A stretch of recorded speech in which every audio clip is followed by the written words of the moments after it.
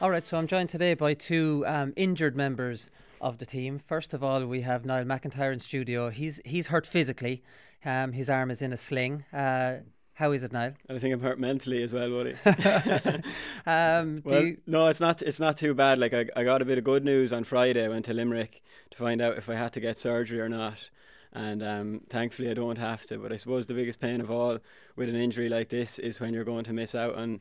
My club are in a relegation semi-final now, so it's a very important stage of the season, and I'm going to be missing out for that. So it's disappointing in that sense. Yeah, no, it definitely is. Like, I mean, do you remember the fella hit you, blindsided you? A bit like John Small, maybe, and young McLaughlin, Owen McLaughlin from Mayo. Do you remember this lad's name, and are you going to seek retribution on this blindside hit? It was very similar to what you remember James McCarthy hitting Nathan Mullins in that Dublin county final. It was hard. He lined you up. He lined me up, and I know I just kind of picked up a ball near the sideline, and I hadn't looked inside. Your man came in, kind of nailed me on the shoulder, played on for a few minutes, and made it a bit worse then. So, but your luck.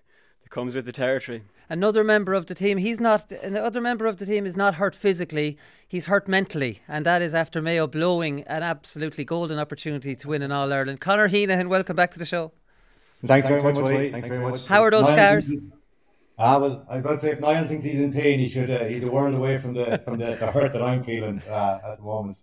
I know I'm over Willie, but probably only just about. I mean, you know, when you lose as many as Mayo have, it's kind of hard to say which one was the toughest. But I think this was definitely up there. Like I'd say, to be honest, that the fallout is probably still ongoing. But it was, the club is kind of coming back is kind of taken away from it a little bit. But there's a lot of hurt, there's a lot of anger kind of floating about. But I think ultimately it's just crushing disappointment. As he said, the opportunity was there and we didn't take it, and who knows when we're going to be back there again, you know? Yeah, well, that's it. You take a messed up shoulder any day of the week, other than that psychological pain. So 8 in a row for Ballygunner, Niall. Like, I mean, this is a domination. I always find it funny. Like, I mean, you see after the win 8 in a row, you have other people commenting on it. Oh, this is bad for Waterford hurling, a domination. I can see that argument. You know what I mean? It makes sense. It gets boring after a while.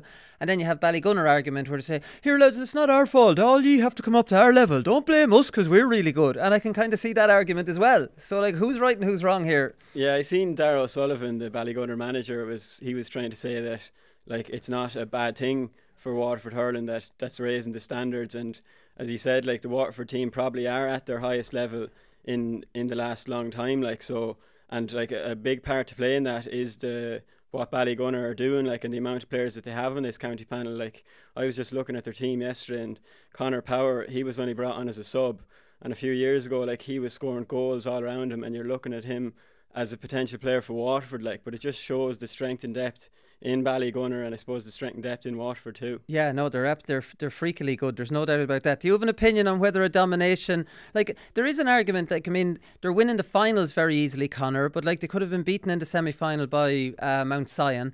I think in the quarter-final they were ran pretty close as well. So, you probably need to know a little bit more about the ins and outs of Waterford hurling to know how bad or good it is for the county. Yeah, like, I think on the surface, I think just kind of looking back over the results that you mentioned there in finals, I think they've won 8 in a row, and of those 8, I think the closest that anyone got to them was 4 points in 2015. Like, they're not just winning finals; they're absolutely dominating finals and blowing teams away. So, you know, like, on one hand, that maybe suggests something about the level of competition in Waterford. But as you say, Mount Sion ran them very close in the semi-final as well. I nearly turned that back on you, Willie, and like, what was the situation like at Laois when Port Laois were dominating all that time? Was it considered bad for the county, or just considered maybe good for the county team that it's such a kind of a team that was so prominent at a provincial and national level as well, that had to be good for Laois as well? Yeah, well, the same thing. Port Laois said, come up to our level, lads, and everyone else complained about it. You see, Port Laois was an awkward one, because Port Laois was almost like a Dublin and Leinster situation, because we had such a much bigger pick than other clubs, and it seemed almost unfair. And the level of interest in Laois football definitely was on the slide. There's no doubt about that. Port Laois were just winning it every year, and, like, I mean, that's not good. And as it turns out, now Port Laois aren't winning them, they're just in the mix. But it's not because the other clubs have come up to Port Laois's level, it's because Port Laois have gone back, you know. So I don't really know what side to come down on the Laois example. It's much more exciting championship in Laois now, but can any Laois team challenge a Dublin team in Leinster? I would say absolutely not. So, like, I mean, it's hard to know. Another thing out of yesterday, Stephen O'Keefe retired. I think he retired in the interview after the game because everyone was expecting him back. He took a year out to go travelling, and it's an interesting one. He's only 30. So he said, I've given it a good 9 or 10 years now, and that chapter is finished for myself. So he's only 30. Philip Mahony's only 30. He's gone 2 years.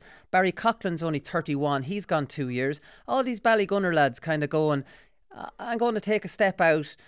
I'm almost guaranteed a county title, a run in the Munster club, and that's my year. Without the hassle of the inter-county, I can still enjoy my hurling year with the club that I'm at. Do you know what I mean? I suppose it kind of shows how high of a level that Ballygunner are at, like that these lads, they may have retired from Waterford, they're still playing for Ballygunner. And like, I was just watching that Stephen O'Keefe interview. I thought it was just it was a real brilliant, kind of refreshing sort of an interview. Like nobody, as you said, nobody knew he was retired from Waterford, but he was kind of content, just slipped it into the conversation there in TG Carr. No, that's finished now. He kind of just walked off quietly, like, and I thought it was a brilliant interview. But in general, yeah, the Ballygunner lads, like the strength and depth they have, it's unbelievable, Willie. Yeah, no, it definitely is. They've 8 weeks now to their Munster club. With Pauric Mahony coming up on the show in part 2 to talk to us about that match and a little bit about his last year. Funnily enough, Pauric Mahony hasn't missed a club championship in the last 2 years. After his ACL, he was out for 9 months with his knee, but he missed 2 inter-county seasons, so that's a very kind of unusual situation. In the relegation match in Waterford, De La Salle beat Ballysaggart. Ballysaggart are gone back down. Stephen Bennett scored 1-8. So it would have been a big shock for De La Salle to have gone down there. Talking about relegation matches, Conor, Dr. Crokes versus Killarney Legion in a relegation match. What are the chances of this? So Kenmare Shamrocks beat Dr. Crokes. Sean O'Shea scored 15 points out of 17. I think 13 were from frees, but like, you know, the frees he scored, it could have been from anywhere. Like, I mean, Crokes have won 7 of the last 11 titles, obviously Munster titles and an All-Ireland club there as well. And while Killarney Legion were in the 2015 final. So, like, I mean, this is a huge relegation match. One of these two clubs is going down to intermediate, which is hard to understand. Yeah, it's unfathomable, really, for Crokes to be in that situation, given their record in All Ireland club, you know, in the last few years, that we could be looking at them in intermediate. But just kind of digging a bit deeper into the results, I think they were kind of caught in the hop maybe in the first game, and you know, just the way the group is going, they found themselves in the relegation playoff. Whereas Legion, as far as you know, they were well beaten by Kearns Rallies and Austin Sacks, and they lost to Dingle as well. So you'd imagine that Crokes would be favourite in that match, and plus the way the Kerry Championship works, you know, they could lose that match and still get to the county final in the other Kerry Championship, which you wouldn't put past Crokes either. So when you add all the elements into the equation, I would be very surprised if Crokes get relegated, because it would just be, considering their status, you know, they're one of the super clubs in Ireland basically. So to see them in an intermediate so soon after, you know, being at that level would be it just seems unfathomable to me, yes. Yeah, Spa drew with Temple No. So Spa stay up as a senior team. They obviously avoided the relegation. It was 13-man Temple No. So Spa kind of mess up East Kerry. I saw David Clifford talking about this. Spa have like 8 or 9 on the East Kerry panel when they won the county title, and maybe 4 on the team as well. So definitely that's not good news for East Kerry, who are trying to retain the title. But congratulations to Spa for staying up in as a senior team. I was in Moore Park last night. Portlaoise beat St. Joseph's. Portlaoise were impressive in the first half. I thought they played very good football, scored 9 points against a defensive-ish St. Joseph's, and then they weren't great in the second half, but did enough to win it. But like, I mean, the big talking point about this was kind of farcical situations, Niall, before the game. So this was a triple header in Moore Park. There was a game at 3, 5 and 7, and Portlaoise arrived there, and the teams at 5 had a small bit of space in the stand. I was sitting in the stand. The whole stand in Moore Park, it's 5,000 people. It was nearly all, especially when you space people out, it's nearly full. So, like, I mean, we used to have a situation when the games were behind closed doors, the whole stand would be free. So all 6 teams could have their own section of the stand. And, it wasn't ideal, but it made sense. They had a covered area where they could tug out. Now the stand's full. The 2 teams that were in the 5 o'clock game were using the little small area in the stand that must have been cordoned off for the teams. Portlaoise were out. There was a torrential downpour in Portlaoise at about 5:30, 5:45. I was driving in it.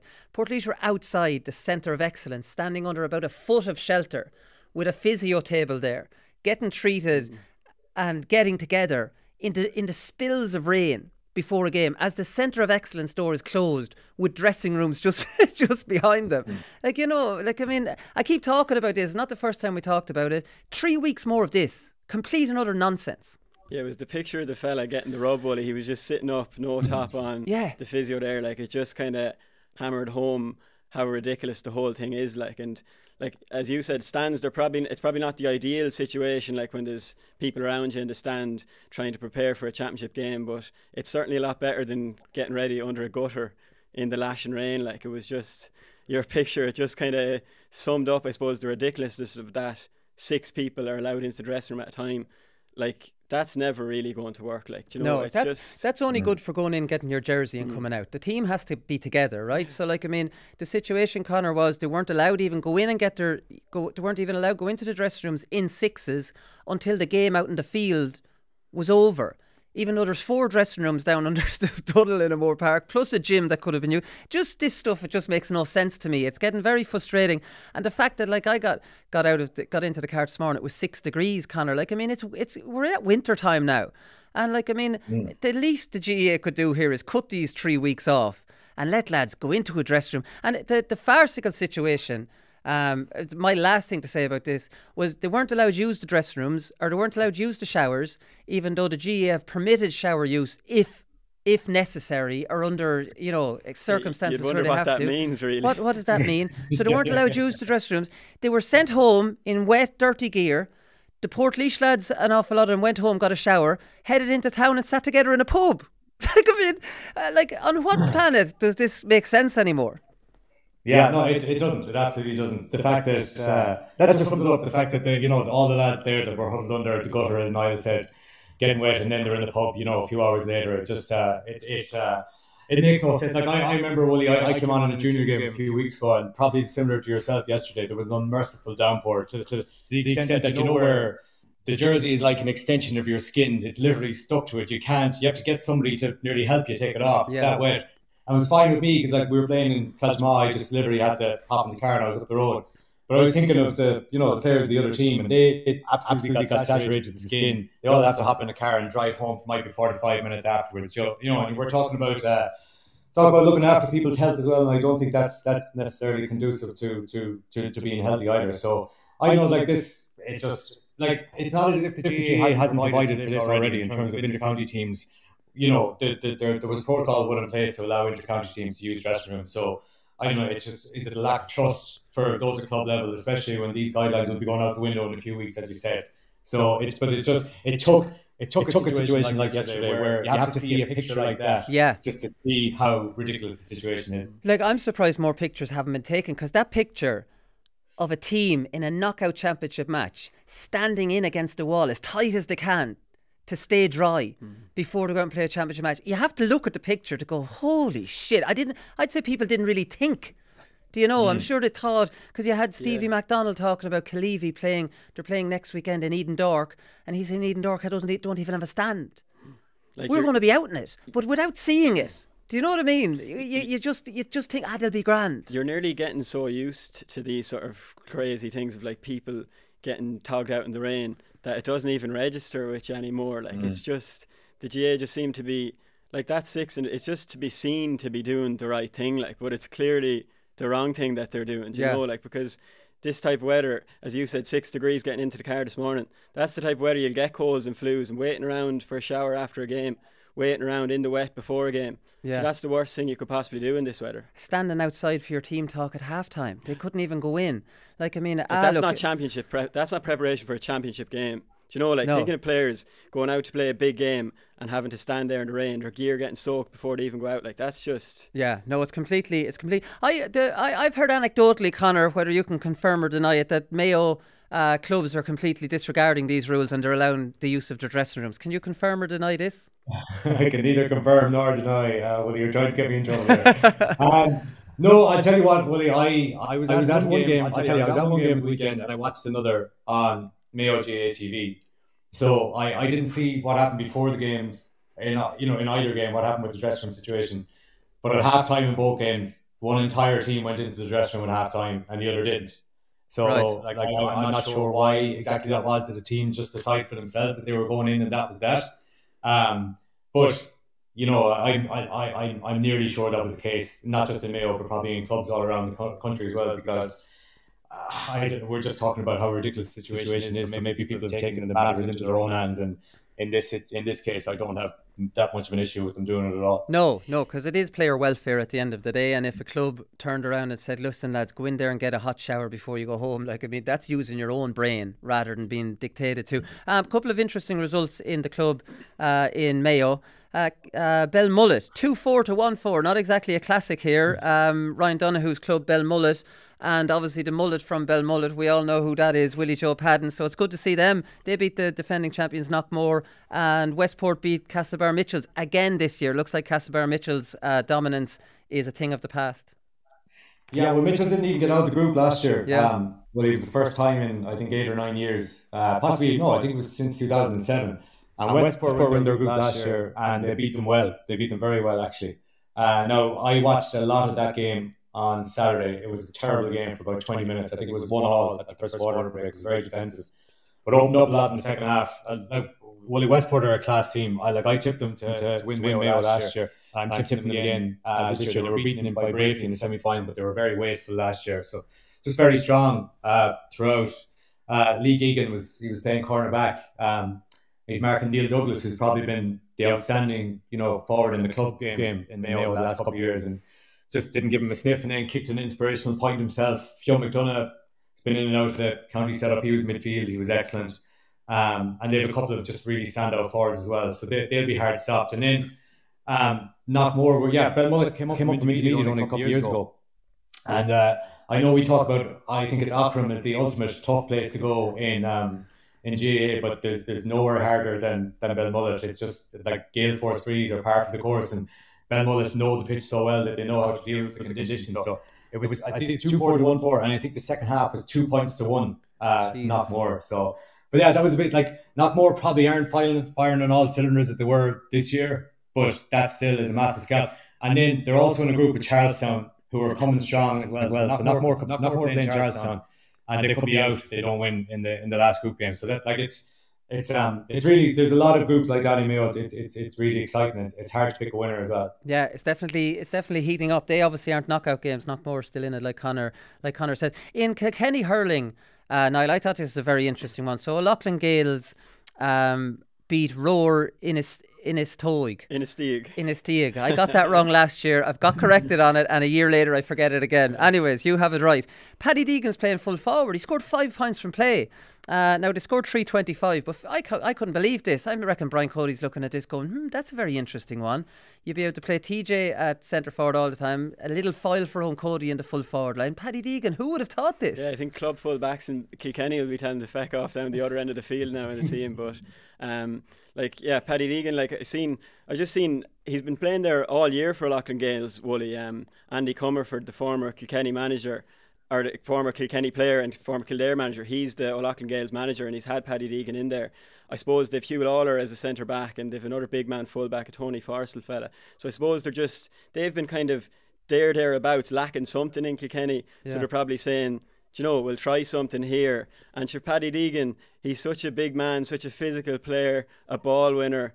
He's the type of lad you'd lump ball in on top of him, and it'd be hard to beat him to a ball for any full back. And I suppose since Colin finally left the Kilkenny team, that's what I'm thinking. Yeah. Like Paddy Deegan, it would be quite. You don't see it too often these days, do you? Like a player completely changing from a back to, especially a full forward. And it's not something you would have seen coming. But the more I think about it, I think Paddy Deegan, he'd do a job. As you said, he'd throw the ball out to Owen Cody, these sort of fast lads around him. And I think he could do a job there for Kilkenny. Well, that's it. I was thinking he could do a job, and I'd understand that. It's the 5 points I can't get my head around. Yeah, you know what I mean? What's your role in there, mate? Are you throwing it around, or are you actually going to be a scoring forward? I was reading a report they played Dixborough the week before, Wooly, and it was just Paddy Deegan was full forward. Paddy Deegan didn't get a score. It was just he was causing all sorts of problems for the Dixborough full back. They had a titanic tussle.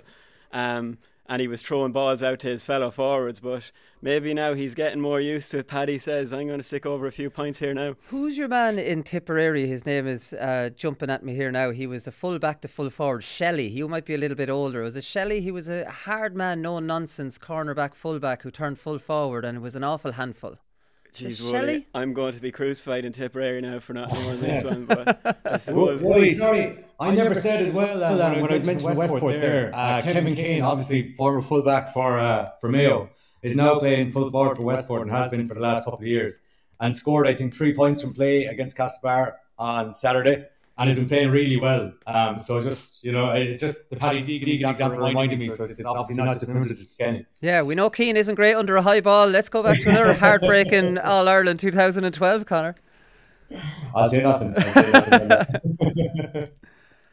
Okay, 1 second, lads. We're just going to break it there. I want to find out what this lad. It'll save you and me. Micheál Webster. No, that's not who you're thinking of. When was it? Around the 2000. Yeah, you're wrong. It is Shelley. It is Shelley. Paul Shelley. Jeez, I've never. You don't remember him? Never heard of him. There it is. Here he is. Paul Shelley. That's it. Okay, I'll just start back with him. Paul Shelley. Where is he from? What club there? Just so I have a clue. Well, you probably weren't even born at this stage. I was 3, I'd say. Give Niall no credit for this, Willie. Okay, we'll just start back here now, anyways, from what you said. Paul Shelley, is it Paul? Wait, I won't go that high. Paul Shelley was his name. That was his name. Yeah, cornerback, no nonsense, hard as nails. This fella is. Listen, it was before your time, Niall. Don't feel bad about it. That's okay. It doesn't make you any less of a Tipperary man. I was only 3 years of age there around 2000, Willie, so I wasn't too big into the hurling back then. Yeah, well, all I'd be saying, I wouldn't be starting on this Paul Shelley lad anyways, because he looked like he was as hard as nails. Another bit of news here, lads, is Kildare have announced their management team. This came out of the blue, Conor, completely, because Glenn Ryan apparently, the talk is, didn't actually want to interview for this job, and everybody was talking that this is Tom Cribbins, and if Tom Cribben doesn't get it, it's Davy Burke's, and Glenn Ryan wasn't in the mix at all. And then at the last hour last Thursday, Glenn Ryan agreed to interview for the job. He's brought in Anthony Rainbow, Dermot Earley and Johnny Doyle. It's like anyone who's ever won an All-Star in Kildare is on this bloody team. And, after so many years of kind of outside managers, Kildare have 4 legends over the team now, and kind of, I don't know, it has excited me a little bit. Yeah, I mean, and I think I correct me if I'm wrong, I think I heard Brian Lacey is involved now as well, which leads me to wonder like how quickly Glenn was able to get these guys together. Was it the thing that they talked about this in the background for a long time, or was it the thing that the vacancy suddenly became available, an opportunity became available last week, and he decided to get the band back together? It's like the reformation of a supergroup or something like that. But to me, I would say this is a big boost for, without being, centrally involved in it, I would say it's a right boost for Kildare football because I'd say there's a lot of hurt about the Jack O'Connor stuff. The way he went about it was a little bit unedifying. So I'd say there was a lot of, disappointment and maybe a bit of anger about, the whole process. So to get, you could not draw, whatever Brian Lacey, if it's 5, but you could not get, 4 more iconic names in Kildare football than the 4 lads, and it's not just their names either. Like Glenn Ryan was over the team the Longford team that beat Mayo way back in 2010. Yeah, before the whole era. Anthony Rainbow's managed with Carlo Ballyboden.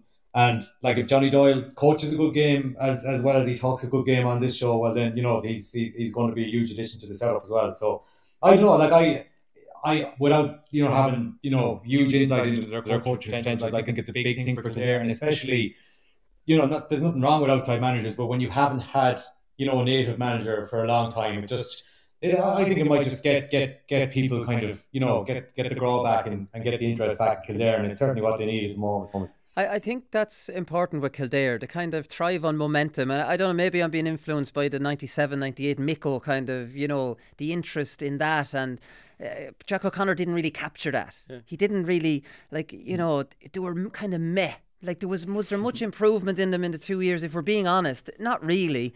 I didn't see too much of it. Like, whereas Glenn Ryan, Anthony Rainbow, Dermot Earley, and Brian Lacey, and he's got inter-county experience with Tipperary. Like, I mean, that is something that will excite Kildare clubs, excite their fans, and Newbridge will be hopping for their first league game. As I proved there a minute ago, Wally, my knowledge of maybe 2000 GA isn't all that good, but if I was asked to name 4 Kildare players, and like you're talking about iconic Kildare players, they're the 4 lads that you'd name. And like Glenn Ryan, he's managed Longford before, and as we were saying this morning, he managed Round Towers to that big win over Moorfield as well, so he's coming in with a bit of form into the hot seat. Yeah, he is. And I remember, I keep kind of using this as an example, maybe with the online abuse. The time the mistake happened on the show with the Eddie Brennan interview, like I was kind of at home really kind of low after that, and the phone rings and it's Glenn Ryan. And I don't know Glenn Ryan well. Like, I mean, I interviewed him maybe once or twice, played against him, and he rang me up to see how I was. He says, don't worry about that all, Wooly, just stay away from that. Like, there are a lot of begrudgers out there. And I was thinking, like, he pepped me up.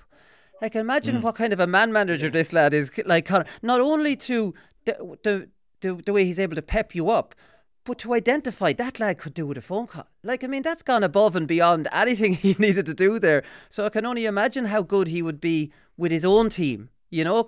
And when you're a complete gentleman like that and selfless like that, players will really respond to that kind of thing. Yeah, absolutely. Like that's a huge thing. That's a huge thing for him to do, because like I know you would have played against each other and probably had some massive battles and probably a few words, you know, every now and again. But just to identify the fact that you mightn't be in a great place, and to just say, you know, I'll give this fella a phone call, and if it has the little impact, and it obviously had more than a little impact going on what you're saying there, and just that ability to because like I say there, I don't know much about Glenn Ryan's coaching credentials, but like in terms of his that speaks so much for his management ability. Yeah, and that's going to be half the battle. And if he's the man that's everything that I remember about Glenn Ryan is inspirational. If he's going to inspire people, if he's going to be that good of a man manager, and he can look after that side of it, and he maybe has Andy Rainbow and Brian Lacey to look after the coaching end of it, that just speaks volumes for Kildare. But the point you made there, I think, is crucial about Jack O'Connor maybe not getting it. You know, it was a bit mad. There was a bit of apathy about Kildare football, to be honest. And whatever happens with Glenn Ryan, you can certainly guarantee that won't be the case. Yeah, definitely. Talking about Jack O'Connor, the man he replaced, Peter Keane, released a statement in the time since the last show. He says, unfortunately, losing the semi-final by 1 point in extra time to the eventual All-Ireland winners led to a decision to end the work that we had started and the momentum we had built. I know the players very much wanted us to continue with our project. They were the reason I wanted to stay. We were a united Kerry team with a great sense of purpose and ambition. I suppose he's right. He lost the semi-final by a point after extra time. This will tell you how demanding Kerry kind of is as a county, and the fact that they have had a lot of success underage has made them even more demanding, and they haven't won an All-Ireland since 2015, which, you know, is starting to really annoy them. He said that the players very much wanted us to continue with our project. Now, Sean O'Shea and David Clifford were on Terrace Talk. I have to say, give Terrace Talk their due. Like, I mean, I'd have no chance of getting those two on the show. I remember asking Sean O'Shea, it was his debut coming off. They played Clare. I walked over to him on the field and he just kind of brushed me away. He said, like, Sean O'Shea just doesn't do much interviews. And David Clifford, not even after a match, but Terrace Talk with the local pull are able to get these lads on it. But anyways, the point of the matter is, Sean O'Shea was asked about it, and he said, as players, our job is to go out in the field and play, and everything outside that is left to the people in charge in the county board. Now, I suppose if the players very much wanted them to continue, would Sean O'Shea have referenced that? You know, I suppose it's... I don't think so. I don't think so in this kind of day and age. I don't think county players, and especially young lads, but you see, him saying they wanted Peter Keane to continue wouldn't necessarily mean they didn't want Jack O'Connor to get it. Because if Peter Keane continued when they gave them the support, that was probably before, you know, there was any other nominations, for example. Yeah, but would it be interpreted as kind of they're longing for Peter Keane? And you know, I'd say the lads probably, regardless of what they wanted, they were just not going to say anything about it. You know, it kind of just brush over it either way, I'd say, to be honest. Yeah, I don't know. Niall probably has a point, Conor. I suppose if he had said, yeah, we were after Peter Keane, the headlines would be players don't want O'Connor, maybe, or something like that. Yeah, that's exactly it. And at that stage, like I know Jack O'Connor probably hadn't been made official at that stage, but it looked like it was going to happen. So they're probably thinking as well, even though they're the two best players, and Jack O'Connor would be a fool if he's going to, create some sort of divide with the two of them. But they mightn't necessarily want to do anything that might affect their relationship with Jack O'Connor down the line as well. Like I heard that said that Clifford and O'Shea might have said something, but what I'd read more into is the rumblings that I've heard since that. Well, while Peter Keane says we were united and all the players are behind it, I've heard that mightn't necessarily be 100% the case. That it would be support, but maybe tentative support, let's say. So I'd be putting more reading into that, but I'd be with Niall in terms of they don't want to give this whatever they said, it would give them the legs. They support O'Connor, they support Peter Keane, and by saying what they said, which is essentially, with due respect to the lads, nothing. They're just ending it there and preventing them from being involved in the story for another few weeks. It's a very difficult one, actually, for a panel of players. So Peter Keane will go to them, look, lads, we want to stay. Do you want us to stay? Do you know what I mean? What did they say? No. Then they're ousting a manager, and Mayo players got very bad press for that at the time. So, he could be the manager next year. So anyone that says no, it could be involved. It's a really difficult one for players to answer. Maybe, honestly, I know maybe he sent them away into a room to come back, but again, he's applying for the job next year. You don't know if he's going to, It's just a difficult one to when he says we had the backing of the players. Yeah, I'd say there's very few players who would say to a manager who could be there next year, no, we don't want you. I'd say it's more probably the sound of the silence. If players say nothing, then that's your no, because they would let you know if they want you to stay on. And we don't know what way it was in Kerry, it's kind of behind the scenes, you just don't know what way it was. So yeah. And I'm sure it wasn't terrible. It's not like, that it was a terrible management team. It was clearly a decent management team. So maybe the players wouldn't have minded that much, or a lot of them wouldn't mind. Anyways, listen, we probably talked too much about that Kerry job. Peter Keane's gone at this stage now. Another one is that, so the GPA, Conor, have come in right behind this league championship proposal. And what they have done is they're asking players to lobby their county boards. So senior inter-county football squads are to lobby their county board to support the league championship.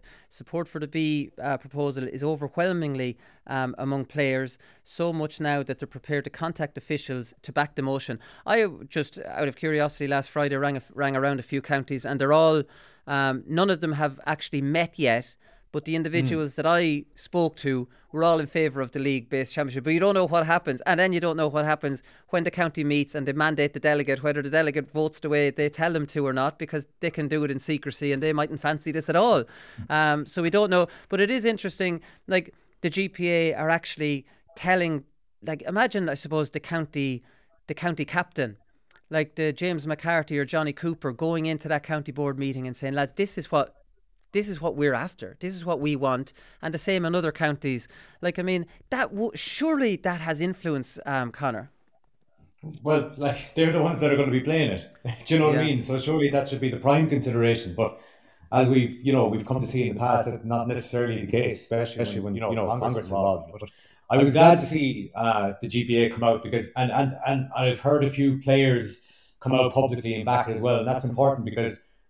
The worry about this, and I think you might have brought this up last week, Willie, was that not enough kind of light would be shed on how important a decision this is going to be and how big of an impact it's going to make on the football championship for years to come. And the danger being that we would eventually get to Congress, not enough information is out there, not enough public support is out there for Proposal B, and that it wouldn't get the necessary 6%. So it's kind of logic should dictate that if the players say, and they're overwhelmingly back it, if the players say that they want this proposal, that's what should go ahead because they're the ones going to be playing it, as I said. But I just hope that's the case because to be honest, I'm seeing plenty of opposition to Proposal B or support for the status quo. I'm not seeing much support for that other Proposal A, but I'm seeing a bit of support for the status quo, and the danger is that that'll get enough support that's what we're going to be stuck with. That's the problem. One man who's completely against Proposal B is Brian McAvoy, who's the Ulster Secretary. He's going above and beyond trying to rubbish this Plan B. So much so I contacted him, and he's coming on the show on Thursday. So we'll be able to have, and he pretty much knows from my interactions with him where which side I'm coming down on. So it would be interesting conversation between me and Brian. I have a few bones to pick with him because, like, I mean, maybe he listens to the show. And now I'm giving him a heads up on what I'm going to say. Like, I mean, he says even if we drill down further, you're in Division 3, but you end up being relegated to Division 4. Then you end up winning the Talton Cup. Not only are you going to go out, or not only then are you going to get out of Division 4, you're going to be promoted to Division 2. How in the name of God could people come up with that? So what he's saying, if you win the Talton Cup, you get promotion, right? But if you're relegated, you don't get promotion. You're not relegated. So the third bottom team would be relegated. Do you understand what I mean? So, like, I mean, you definitely get, if there's a carrot for winning the Talton Cup. If you're just mid-table, you get promoted. If you're relegated, you don't get relegated. There's no question the situation that Brian is trying to say. He says if you drill down further, he's trying to say that you can get relegated from 3 down to 4, win the Talton Cup and get promoted to 2. That is not true. It's misinformation, Brian. It's not true. And then he has the absolute cheek to continue on. He says, I've spoken to some inter-county players, and when I've explained to them the proposal, they've looked at me mesmerised and said, we weren't told that. They weren't told it because it's not true, Brian. You're making this up.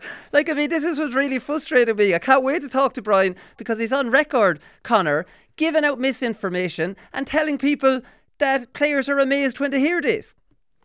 Yeah, but this is the problem. So not only is there not enough information out there, there's actually misinformation out there from some of the key stakeholders. Do you know what I mean? So that's the problem. You picked out that particular instance, Wooly, of what he was saying. What I took another issue with he was kind of saying that I think he said you could have a situation where a Division 1 team loses 4 or 5 games under this system, and the manager says to himself, if I'm not going to make top 5, I'll take my chances. I'd rather be relegated because we make the championship next year if we finish in the top 3. I just like that. That's such a retrograde kind of, that's such a retrograde kind of scenario. What manager would be thinking like that? Like surely it's all about kind of long-term development. Like no team wants to get relegated because the higher up they're playing, the better quality opposition they're playing all the time, and that's going to make them better and give them better chance of success as well. I mean, I could drill down into a lot of the stuff he said, and I poke holes in it, but I think you're going to be a better man to do that than me, and looking forward to hearing what he has to say in response on Thursday. Yeah, so like, I mean, Brian, listen, I don't have a problem with Brian. Brian obviously doesn't like B. I passionately love B. So we're going to have a disagreement. I told him we'd have a light-hearted debate, which we will, or a good-natured debate, which we will, which would be absolutely no harm. So I'm looking forward to have Brian on the show. I'm looking forward to it as well. So, but like, I mean, that and we've talked about that before, Conor, as well. I mean, why have Kildare been desperate to get out of Division 2 into Division 1? Why have Meath been desperate to get out of Division 2 into Division 1? Why have Galway, when they were in Division 2, so desperate to get out of it into Division 1? Armagh, any of them. It's to play the top teams. You think this mad scenario that Brian is envisaging, that Armagh will say, here, do you know what? We've lost our first 4 games. We're not good enough for these teams. We'll go back into Division 2. We'll get first place in Division 2. Armagh, you're going to have to play those big teams in the quarter-final. And you won't have played them all year, and you're going to get beaten, and then you're going to say, geez, you know what, we weren't playing the top teams, and we're just, we were taken by surprise. It's a much higher standard. I don't buy that. I don't buy that at all. I see zero disadvantage. Now, I know I'm very biased towards this Plan B. I see zero disadvantages outside of the prestige of the Ulster Championship, because the other 3, I think, can live with it. The Ulster Championship has a prestige, and I understand that's what Brian is probably trying to protect. But at the same time, if it's as special as they all say it is, why can't it continue special? Why does it have to be connected to the All-Ireland if it's as good as they all say it is? It should keep its prestige if the Ulster Championship is like the Munster Hurling Championship. Do you know what I mean? It has to, or else it's not as good as they're saying. Conor? But the thing is as well is that, like, the way it is at the moment, a lot of the Ulster Championship teams will be playing against each other in competitive games, at the height of summer anyway. I know it's not the Ulster Championship in its traditional form, but it's like Ulster teams, like, high quality Ulster teams playing really competitive games against each other at the height of summer, which is exactly what you want. Like, there was another thing, like, I completely get the kind of prestige that, like, Ulster people put in their championship. It's the best championship, and certainly in football. Niall will never let me get away with saying it's better than the Munster Hurling Championship. We won't go there. But there was, like, he said something as well. He's like, you lose your first 3 or 4 games, you're in danger of relegation, but you've already lost your main focus. And I was kind of like, how many games do you want? Like, do you know, like, it's, if you're losing your first 3 or 4 games, well then just like, you know, if you're on a bad path anyway, it's probably, that season is probably not going to go well for you.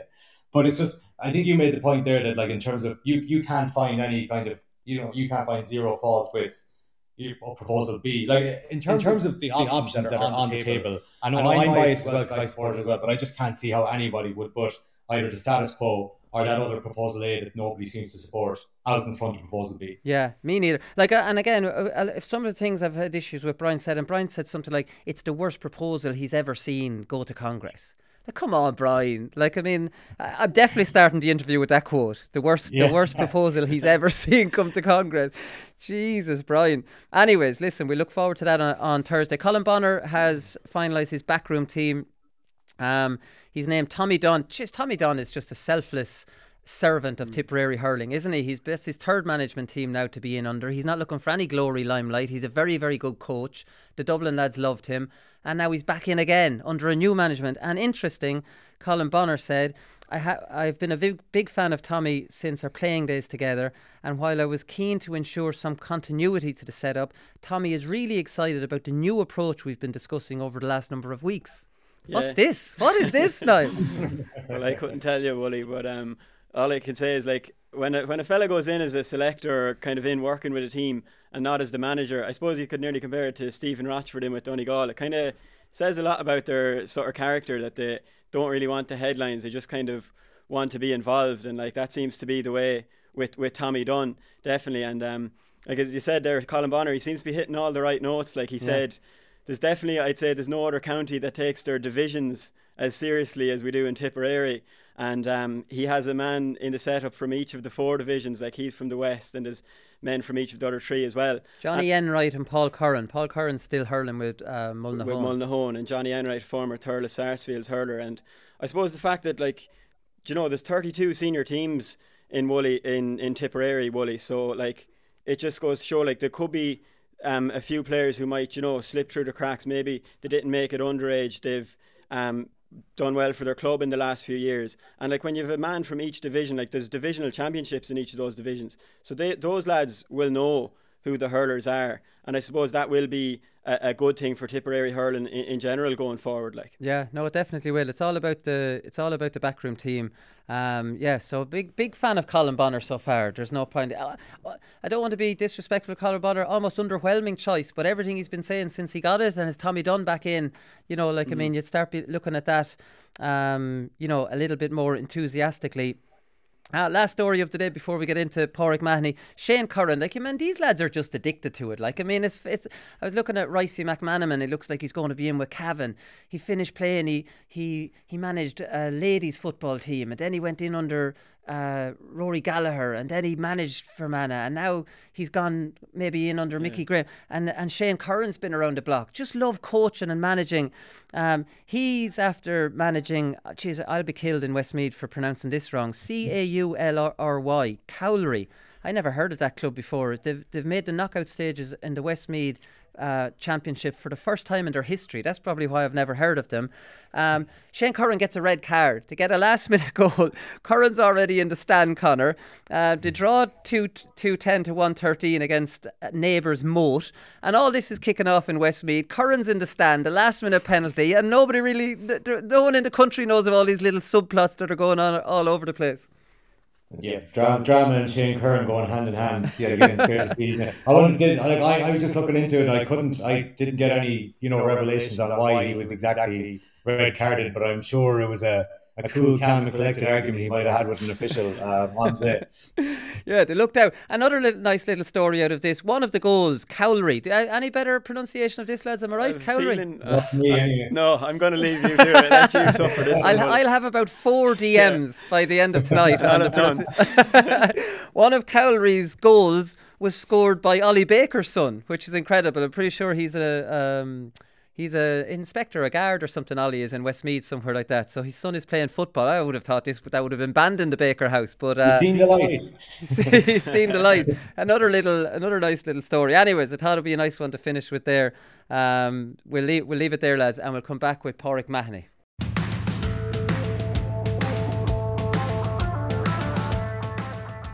So Ballygunner won 8 in a row yesterday, as we know, and Pauric Mahony scored 9 points, and he joins us on the line now. How's it going, Pauric? Good, Colin. Yourself? All good. How's the head today? Not too bad now. Not too bad. The early closing of the pubs is a good thing, I think. Especially moving on in the years now. So the earlier you're home, the better. So, but look, no, we had a good bit of crack last night, and I think moments like this, you really have to enjoy and celebrate. And after a long year, a lot of hard work on in. So it's great to get a reward at the end of it. And what's the plan for today? Obviously, you're a little bit fresher than you would if there were later pub times. Like, I presume it's 8 in a row. You have the day after kind of scheduled down to a T at this stage. Yeah, we do. I suppose we're after getting familiar with the routine over the last number of years, but we'll meet up there later today, and just go down to one of the local pubs for a few more points, I suppose, and a little bit more celebration. But there's a few of us actually heading off to Portugal there tomorrow morning, so we'll have to wrap it up pretty early there this evening. So we're fresh for the flight in the morning. Jesus, this 8-week gap until the Munster Club, you're making sure you take advantage of that anyway. Yeah, it's strange, I suppose, because normally in previous years you're kind of straight into the Munster Club, where I suppose you're obviously coming. You have to come quickly down off the high, I suppose, of the victory, and you're back training 2 or 3 days later. But I suppose in this situation now we kind of have a little bit of break, and probably no harm clear up a few little niggles and injuries that we have within the squad. So I suppose we'll just have to make the most of it really, and get back training next week and put the heads down. And I suppose it's going to be difficult to prepare compared to previous years, but there's a good setup there, and I'm sure the lads are already working on a plan to make sure that we're ready for 7 weeks' time. Yeah, it is a bit of a disadvantage for you guys though, isn't it? Like, 8 weeks is an awful break. It's almost like the break after winning a Munster to an All-Ireland semi-final, which is a terrible wait as well. Like, I mean, you obviously in Waterford played a hurling off first. It's not much of an advantage to you guys in Ballygunner. Not really. I suppose we do have a lot of lads who are involved with Galtee and the football as well, so it's going to be difficult to manage that in terms of numbers and getting lads getting the full group together. But as I said, the likes of Shay Fitzpatrick and David Franks, these lads, they're well used to the big stage and getting teams to their pitch when it's needed. So I'm happy to leave it in their hands now, and I'm sure they'll have a plan to make sure that we're in peak condition, peak performance for 8 weeks' time. One other thing I wanted to ask you about today, mentioning the schedules, has the tradition of going to the schools with the cup, is that not back up running again, with some restrictions still in place? Yeah, no, unfortunately it's not. Obviously going up to Ballygunner National School and down to the Gael School has always been a ritual on the Monday after a county final, but unfortunately with the COVID restrictions it's not. But I'm sure the couple will probably be in the school at some stage this week, all right? Yeah, no, it probably will. You're winning the finals pretty easily now, Pauric. I know, every county final is going to be difficult. I saw Stephen O'Keefe and your manager talking about focusing on a good start. Is that kind of the way you see it? Not give these underdogs any hope and just kind of, blow it out of the water early?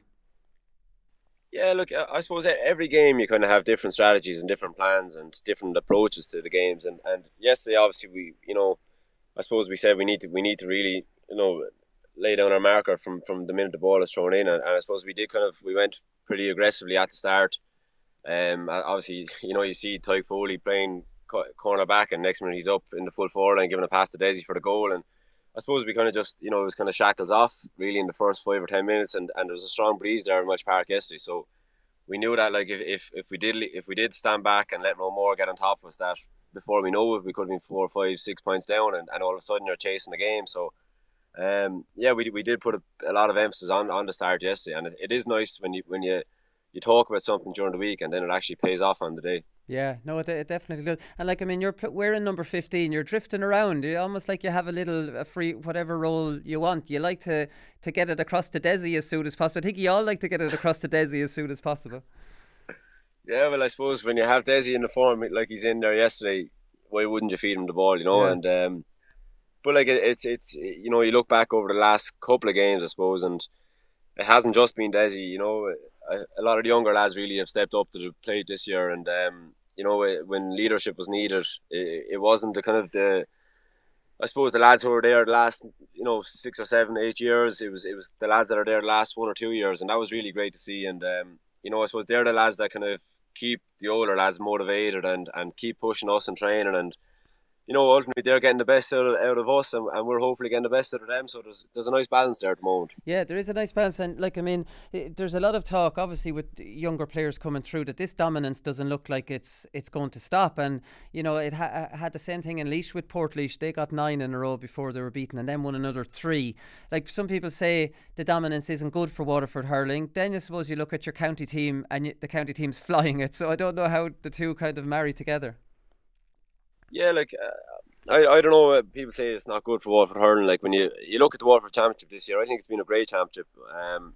You know, we were I suppose backs to the wall in the last 2 games against Formel Water in the quarter final and Mount Sinai in the semi final, and you know, a puck of the ball either way. Yeah. Ultimately decided them games. So there's certainly the gap that people may talk about. Yes, looking in from the outside yesterday, you might think there's a gap there, but there's certainly not. And there's, you know, there's 5 or 6 teams there that, you know, on any given day can beat anyone. And to me, the Waterford Championship is stronger than it's ever been at the moment.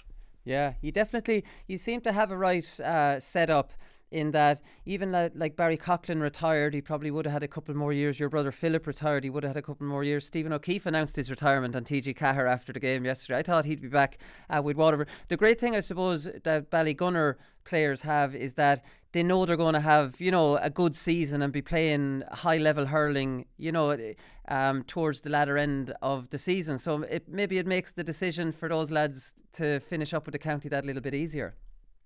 Yeah, maybe. And I suppose, you know, we set high standards in Ballygunner as well, and it can be quite demanding and challenging to kind of stay up to the kind of level of inter-county and then carry that right through to the club season. So really, you're, like you say there, it's you could be talking 10, 11 months of the year where you're with very little downtime. And I suppose ultimately the likes of Barry, Philip and Stephen have made that call, knowing that with comfort that Ballygunner is going to be still at you know, a high intensity and a high level, and trying to achieve something. So I suppose it does make it a little bit easier. But yeah, so I suppose in the overall bigger picture, like, it's we're very, very fortunate that we can go up to the pitch in Ballygunner, and that there's, you know, such good clubmen there that are keep driving it on every year. Same heads are there, and ultimately we're just really, really lucky that we're part of this setup at the moment. Barry Coughlin in his speech yesterday thanked the management team, the backroom team and the performance team. What the hell's going on here? What kind of a backroom team do you guys have? I don't know. I don't think it's anything outside of the norm anyways, but it's as I said, we're very, very fortunate that, you know, David Franks is obviously down with us for the last 5 years, and he's like one of our own club mates at this stage. You know, he's just part of the furniture now here, and we're very, very lucky to have Dave. And then, you know, as I said, there's a lot of experience and knowledge within the Ballygunner club, and thankfully we're able to pull on a lot of resources from that. And you know, the likes of Tygo Sullivan, for example, we're very, very fortunate with the likes of Tyg and Sinead Fitzpatrick, Siobhan and Shay Fitzpatrick. Like, you know, what a family they are. From a doctors, physios, trainers, they have it all, and we're just lucky at the moment that they're all in the club at the one time. Yeah, you need the physios anyways after the year you're after having. So how are you feeling now?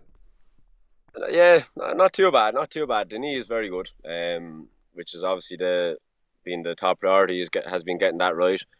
But you know yourself, when you come back from a long-term injury, you start picking up little niggles here and there. So I suppose, like you say there, I think Siobhan is sick of seeing me now every night for the last 5 or 6 weeks just to get me onto the field. And I'm obviously very, very grateful of the work that they've done over the last number of weeks, because we haven't got a huge volume of training done. So hopefully now, with a little bit of rest over the next week, and then we will start getting some high level of training in before Munster Club. you've had the weirdest kind of year in that you missed no club hurling whatsoever. You won the county final last year. And now you're back to win it again this year, but you've missed 2 inter-county seasons. Like, I mean, with the way the winter championship happened last year, this one bloody injury, which happened last October, just before the last year's November-December championship, and ran through to miss 2 seasons. Yeah, it was unfortunate, no doubt about it, and obviously, especially last year was extremely tough because it was so close to the championship when it happened. I think it was 2 weeks out from the first round of the Munster Championship against Cork, so it was extremely difficult. I suppose you have more kind of time then to prepare yourself for the games this year, and I suppose it's a little bit different too, sitting in the stand as a spectator. And I would have gone to a couple of games with Tide Work, and I suppose the two of us kind of looking at each other, kind of saying, "Jesus, we're after getting a tough deal of it here." But that's just sport, I suppose. And as I said, yeah, it made yesterday all the sweeter too after watching a lot of hurling over the last, say, 12 months, and to get back out there yesterday and just to be I suppose close to your full fitness, it's just great. Talk to me about how the injury happened, because it was in a challenge game against Wexford, like you said, just before the championship. And from reading stuff you said, you felt a twinge when you reached in, I think, to tackle and played on, and then felt it again when you gave a hand pass. Like, these cruciates are happening. I can't get my head around them. They're happening so innocuously, and you're out a year, even though it doesn't feel like that bloody much on the field. Yeah. Yeah, it's mad, I suppose. I didn't, normally you'd hear people twisting or they jump up for a ball and they'd land awkwardly on it. I was literally just running after someone and literally put my hurley in to try and intercept the ball off the opponent, and next minute just felt something in the back of my knee. I suppose you had an excruciating pain for maybe 20-30 seconds, and thought none of it. Then I kind of was saying to myself, Jesus, I'm after make a show of myself here with a little bit of a roar, and next minute all of a sudden I'm back up playing. And then I just went the turn again then, and should they say you could run a marathon with a cruciate, with your cruciate gone.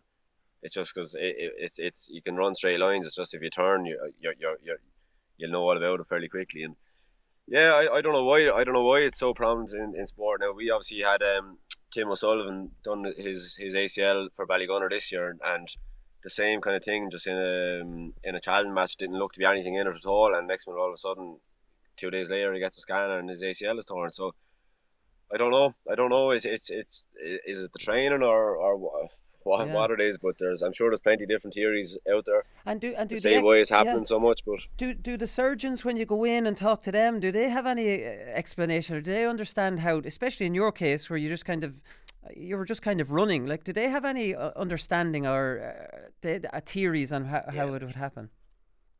They say, I didn't really ask too many questions on it now, but I suppose maybe we were doing a heavy block of training at the time at Waterford, and so maybe because I suppose we were kind of after being I suppose away from each other for so long that we probably were trying to catch up on a couple of weeks training and squash it into kind of a short period of time. Maybe that I was a bit fatigued playing that match, I don't know. But really, he's just unlucky. That's the surgeon was saying. Tig was telling me that, look, you're just very unlucky. There's nothing, there's no real reason to say why it happened, or there's nothing to say that you had a weakness there or anything in particular. It's just an unfortunate kind of turn, and next minute all of a sudden it tears, and there's no real explanation for it. Yeah, and just last on this, out of curiosity, say if you had, when you felt that excruciating pain, if you had gone off at that stage, would you have been in a better situation than when you felt the pain again? Or even for players listening to this, the minute you feel that excruciating pain in your knee, just go off, it'll go away. Yeah. But maybe not enough players understand, what that is. Maybe. Yeah, that's true. I suppose. They say, I suppose, when whether you slightly do your ACL or whether you completely tear it, you still have to go under the same procedure, same operation. So right. I suppose that the timelines are the recovery time period. I don't think it's going to be any different. They say now you nearly need to give it the 9 months, before you can kind of go back into full contact play.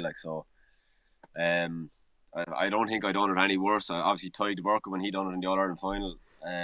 Against Limerick, he obviously he went done it and went the same thing, went try and play again and then felt it again. So I don't think it was it wouldn't make any difference if he went off the first time, for example. Yeah, no, I get you. And Peter Casey obviously did his in the All-Ireland final, and he was tipping away trying to run it off. I mean, isn't it mad you think in your head you can run off an injury that keeps you out for nearly a year? Yeah, I suppose it's just in the heat of the moment, like All-Ireland final, you'd literally do anything to stay on the field, and I suppose that's why the two lads have probably tried to go again, even though they deep down they probably knew that they were in bother. But I suppose the last thing you want to turn around in a week after an All Ireland, and all of a sudden you're fine again. And you could have played on, so I suppose you're willing to do whatever it takes to kind of stay on the field. Yeah. So it even added more heartbreak to you. You were supposed to be captain that year, and you stayed involved with the team. You were in, pretty much Liam asked you to stay involved, and then 2021 season you watched it with Tig in the stand. You did you want that separation away from the panel, or you just didn't want to be around 2 years in a row, kind of injured? Yeah, I suppose I probably just needed to. For myself, more than anything, really, I just had to be a little bit selfish about last year and just, completely focus on my rehab. And it is, anyone that you talk to about the ACL, you kind of get one opportunity to get it right. And the rehab program is pretty intense. Like you're at it every day. I suppose for myself, I was kept busy with work, and I wanted to kind of just make sure that between mornings and evenings I had it free for myself to control my own rehab program. So I suppose I completely stepped away from Waterford and from Ballygunner for the initial periods of this year, and I think it probably paid off in the end, because I'm happy with the position I'm in right now. Right. Okay. So you kind of do your recovery on your own time rather than having to go to training, to meet up to do it that way. Yeah. Like and I suppose it's kind of, fortunately enough, Philip and I, we put a gym into the house there last March, just before the lockdown came in, and so I suppose I had everything kind of, I suppose with ease to kind of do the rehab, so it kind of just made sense then to do it at home, and because I could juggle around with work and things like that, so it was what suited best. So come here, you kept Liam Cahill, which I'm sure you're all delighted about. What was the players' WhatsApp group like in around the time when he was potentially talking to Tipperary? Yeah, sure. Like I suppose everyone was kind of in the middle of the kind of club championship, preparing for the club championship at the time. So it was kind of, yourself, obviously when you're involved in the inter-county setup, it's kind of like for 7 or 8 months of the year, you're kind of like, you're talking daily, and you're basically living with each other for that period, and then all of a sudden you go back to the clubs, and you kind of distance a little bit. Yeah. But I suppose during that kind of period, everyone was kind of onto each other, hoping will he stay, and what are they hearing, kind of nearly more than anything, and I suppose just a kind of a bit of relief there as well when he did stay on, because it's obviously there's huge work gone in the last 2 years, so. And obviously the players are kind of eager to drive on from that, so we're delighted that Liam is staying on. Yeah, and I suppose his reasons for staying on, he pointed out that his reasons for staying on is his loyalty to you players. Like, I'm sure you'll run through a wall for him next year that he's turned down his own county because he's created this bond, with you guys and speaks so highly of you.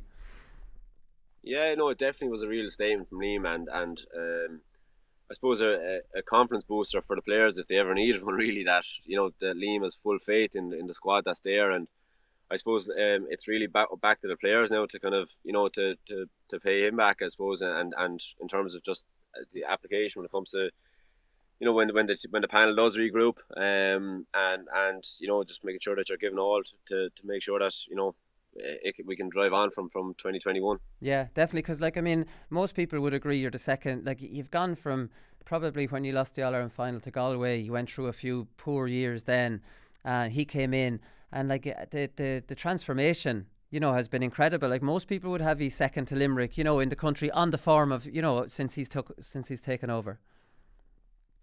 Yeah, look, every year is different, and I suppose when you are at the kind of the top table there, competing with the likes of Limerick and Cork and Galway and Kilkenny, Tipperary, I suppose every year then kind of now teams are going to be analysing Waterford in a lot more detail, like they will be with Limerick. So I suppose really Waterford are really back in the pack now at the moment, and if we think that we've a right to be up there with Limerick every year, well, I think very quickly we'll be brought back down a peg or two. So it's really just getting that foundations right now, and getting that pre-season work in, and just making sure that the team is equipped as best as possible for the National League, and then bringing in the Championship. Yeah, exactly. Finally, before I let you go, like, I mean, I think it was Quealy, the manager, the Rathmore, or the Rowan manager. He was talking about GB being All Ireland, All Ireland champions in the making. Now, I know you're not going to say something like that, because that would be a bit stupid on your point of view. But I presume at the start of the year for Ballygunner now, like, I mean, you won a Munster, you almost beat Ballyhale Shamrocks, and then you lost the Munster final. It was in a terrible day, and then COVID hit. Like, I presume at the start of the year, like, I mean, you want that All Ireland title without getting, I'm not looking for you to get ahead of yourself, but like, I'm sure that, like, that's something burning at you guys now. Yeah, it is. I suppose. Look, every team that has aspirations of going to the whole way, and we're no different to that. But I think the reason why we've been pretty much successful in Waterford is that we really are. We do take every game as it comes, and I know it's easy to say that here now, and I suppose, sitting on the fence a little bit with that answer. But it is the reality of it with Ballygunner, and I think that's why we complacency is one thing that we kind of pride ourselves on, in that we don't let it seep into the setup, and no matter who we're playing, what stage it is at, we're making sure that we're at the pitch, and where we need to be in terms of our preparations and performances. So, like, obviously, now the next step for us is to focus in on the next 7 or 8 weeks, and to get ready for the Clare Champions, and in the quarter final of the Munster Championship, and hopefully we can progress further than that, and that's ultimately will be the goal. Yeah, well, I'm sure you will. You'll be right in the mix anyways. Come here, Pauric, I won't keep you any longer. Thanks very much for taking the call. Good to see you back on the field, winning again. Cheers, Colin. Thank you. Great stuff from Pauric there. Right, we'll leave it there. That's all we've time for today. We'll be back on Thursday. Brian McAvoy is going to be on Thursday to talk about championship structures. So I'll be able to have a bit of an argument with him. So we'll talk to you all then. Good luck.